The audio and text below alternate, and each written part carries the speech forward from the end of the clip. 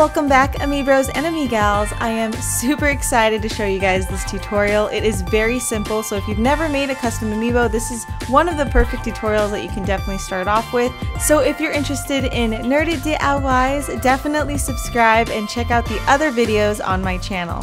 So like I said, this is a very simple custom Amiibo tutorial, and if you've never made a custom Amiibo, I would definitely start off with something like this. Like many other people in the community, I definitely fell in love with BOWSETTE. Let me know in the comments below if you like BOWSETTE or if there's another character I should definitely make.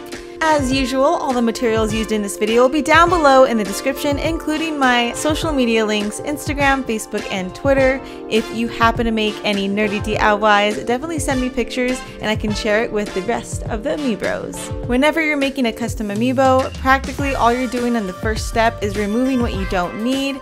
After you're done removing everything that you don't need, you go and add everything that you do need. That includes using clay. The clay that I use is a 2-part resin. It hardens like cement, however the drying time is about 2 hours, so it takes a while, but it'll stick onto the figurine. I used the 2-part resin clay to make her horns because I knew that it needed to be sturdy, and then I also included that little bubble that's in her tiara. It's good to do your own research just in case if there's other types of clay that you want to use, because certain types of clay work best in certain situations.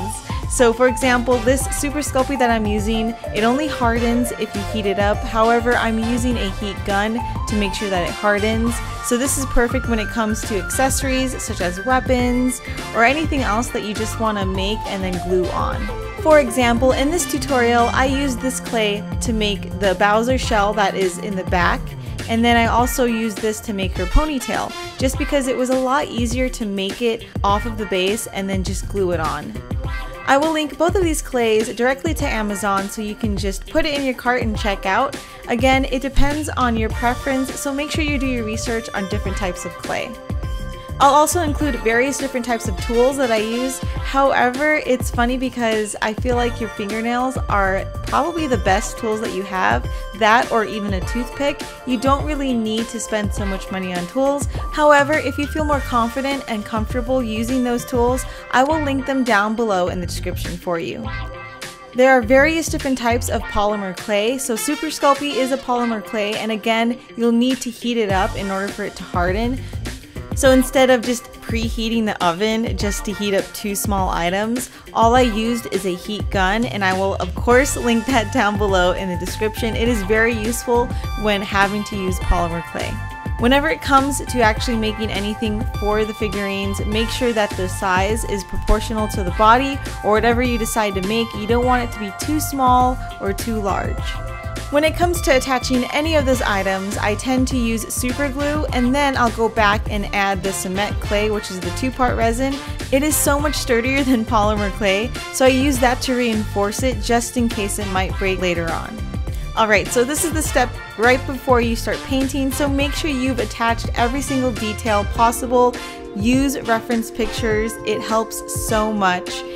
Keep in mind for BOWSETTE, it was more of fan art, so I really loved making BOWSETTE just because I can do whatever I wanted and be super creative. You can too. You'll notice at the end of this video I added some gems. Let me know if you happen to try to make this custom Amiibo or any 𝘚𝘬𝘚𝘬𝘚. I would love to see pictures and share it with everyone. I will feature it in the next video as well. Alright, so we're pretty much on the last step, which is of course painting. And when it comes to painting any figurine, it's pretty much the same. There are certain tips that you do want to follow. So one tip is adding as many layers as possible. But in between those layers, make sure that you water it down. It allows you to paint with a smooth surface, and it doesn't leave any brush strokes, so it looks really clean. So once again, just be patient and add those layers, and then when you're ready, go ahead and start adding detail. So the first thing you're going to do is definitely add that base color. I tend to go with darker colors, and then I'll add the highlights later. Alright guys, so don't forget to like and subscribe to this video. It really does help me out as an artist. And if you guys help me out, I can definitely give away a lot more of my DIYs and custom amiibo. So definitely check out the links down below as well, my Twitter, Instagram, Facebook, and most importantly, Patreon. If you are a Patreon, of course you have all the rewards, so check it out. You guys get monthly DIYs from me, including custom amiibo. So of course, don't forget to check that out and subscribe. I will definitely be giving this away for sure, so stay updated. Thanks again for watching till the end. Let me know what you guys think of Bowsette. I think it'd be really cool to have this skin in Super Smash Bros. Ultimate, but I would love to hear what you guys think in the comments below.